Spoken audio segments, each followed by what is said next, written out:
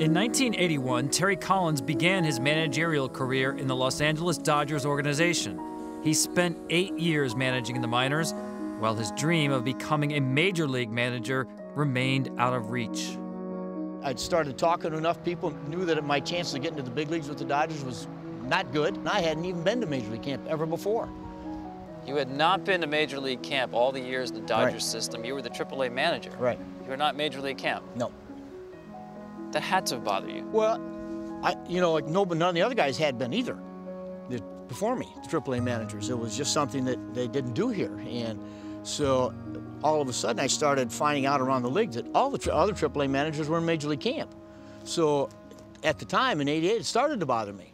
I just thought, you know what, to help things along, maybe it's time again to make a change. And so I left the Dodgers and went to the Pirates to be the AAA manager. And it was, to be honest, the best move I ever made.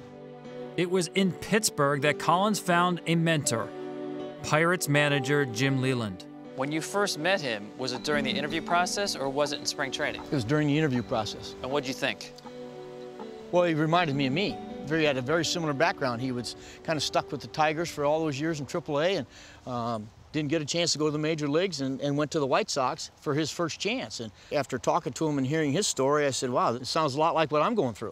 Different people take different avenues to the big leagues, and most of us, like in my situation, Terry's situation, we really don't get there probably. And you have to have someone that believes in you, like Sid Thrift finally believed in me and gave me an opportunity at Pittsburgh. And I think that's important. And I just saw it all over his face. I knew that this guy was special. I mean, he knew a lot about managing. He had managed for the Dodgers for a while, and it really wasn't any secrets I was giving him, but I'd give him an opportunity.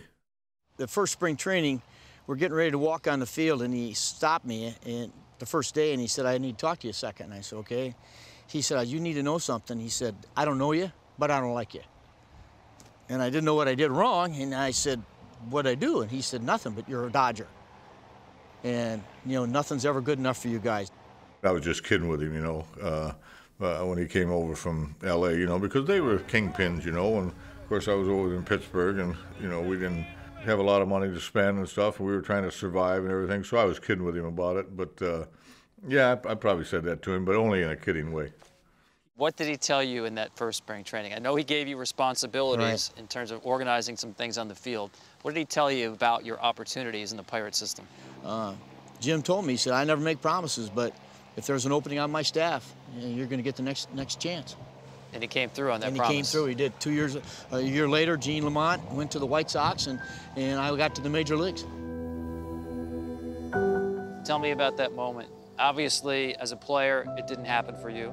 As a minor league manager, it didn't happen for you. Jim Leyland opened the door to the major leagues for Terry Collins. He did, and I'll never forget it. A lot of things that have happened since then that you look back and think, this is the greatest moment of my life, but it really was that time when I finally got my opportunity after a long, long journey, and this was finally my chance to see what the culmination and see what it's really like to be at the top of the sport that I love so much.